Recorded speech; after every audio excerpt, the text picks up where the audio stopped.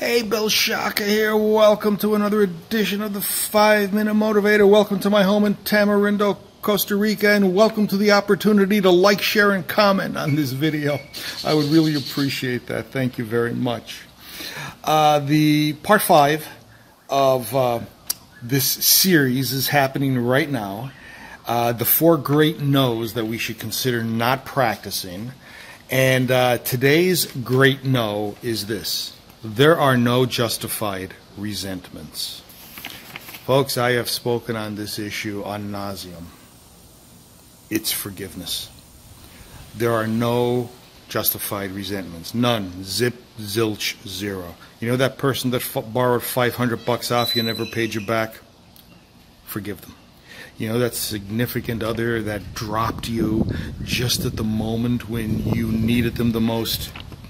Get over it. You know that business partner that kind of screwed you to the wall and you didn't realize it until after it was done? Let it go. The reason that there are no justified resentments is not because of the other person. The reason is because of you. What you need to understand is that when you forgive somebody, you get rid of all that mental gunk inside of you. And you let it go. And the end result is you're lighter, you're freer, you're airier. You have the ability at this point to think logically and to be happy and compassionate because you aren't holding on to any level of resentment.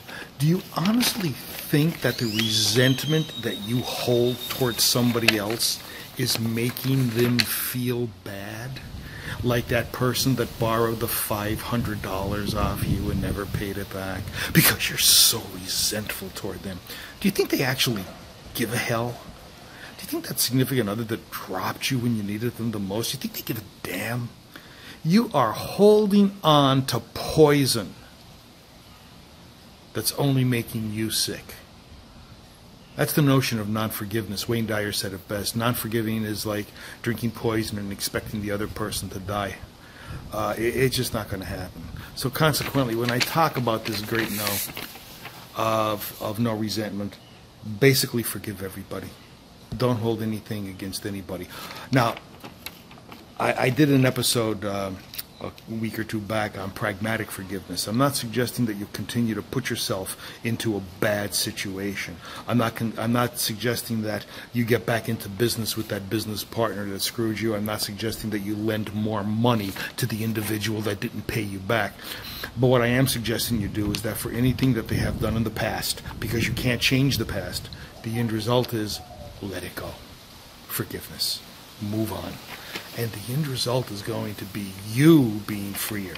The past is holding you back. It has you shackled. And those chains of non-forgiveness are keeping you from moving forward. Break the chains. Break the bonds.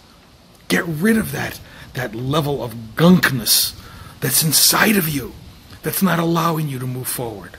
Stop the resentment. Start forgiving people. Everybody. There is no, or I should say there are no justified resentments. Understand that and move forward. I'm going to keep this short today because I have a bonus for you tomorrow. We're going to recap all 4 of them. But in the meantime, I'd like you to really ponder this point. Forgive everybody. Jot down on a sheet of paper the people that you despise the most, that have done something to you. Think about how long ago it's been. Think about what your resentment is doing to them. I guarantee you, it's nothing. Lose it. Bill Shaka. Thank you. See you tomorrow.